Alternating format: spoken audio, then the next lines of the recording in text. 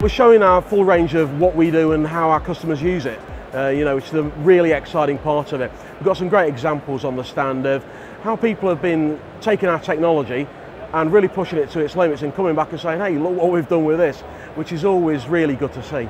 Something that's really exciting that has just come out as a story is about one of our customers, Schneider Electric, over in France.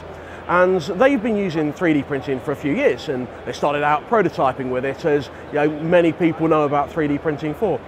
And within the company, they really started looking at how they use 3D printing and started pushing what they used it for. So they said, hey, we prototype products with it, why don't we prototype some jigs and fixtures for the production floor? Fantastic. Then they thought, okay, we've got prototype jigs and fixtures, why don't we actually print the jigs and fixtures instead of having the machines? So they're really taking time and cost out of their production process by printing their tooling. The second side of what they've been doing is creating 3D printed injection mold tools. So they've looked at their current process. They said, we'll prototype with a 3D printer up to a certain point. After that, we need to injection mold it, make sure it's going to be okay in the final material. That took time. You have to go off and get the mold tools actually created. It could take weeks. Now they 3D print them overnight.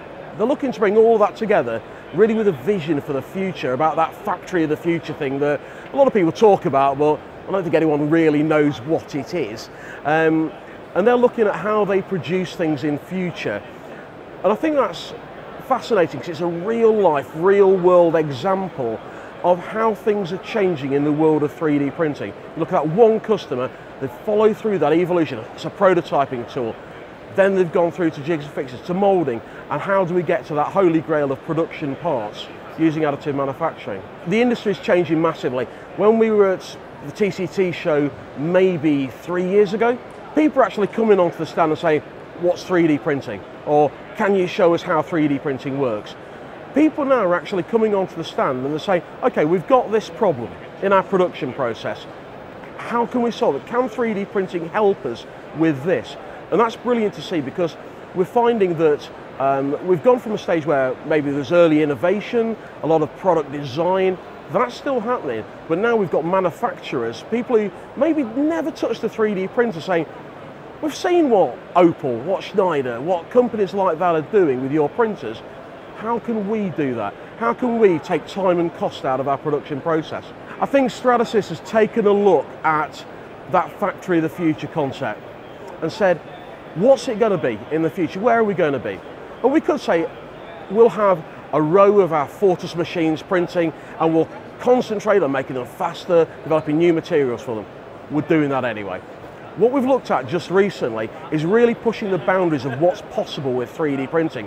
So 2 technology demonstrators that we recently showcased, one of them an Infinite-Build machine, so theoretically you can build an infinitely long product with 3D printing. The second one, linking 3D printing with robotics, so that you're extruding from the end of a 7-axis arm, are really eye-openers for people in manufacturing to say, what do we want? When we're building things in 5, in 10 years' time, how do we want to build them? And can we go and work with someone like Stratasys to actually develop something completely new that's going to do that? So I think it's showing that we're about more than constant innovation of what we're doing. We're making some real step changes in how people make things. Being customer focused is unbelievably essential to what you do with everything. But when we look at what our customers are doing and use that as a driver for how we can help them, it is a change in how you develop product and how you develop service.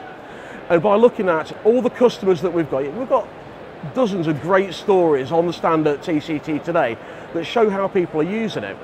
But looking at their processes, understanding how they want to do things, helps us to develop what we do.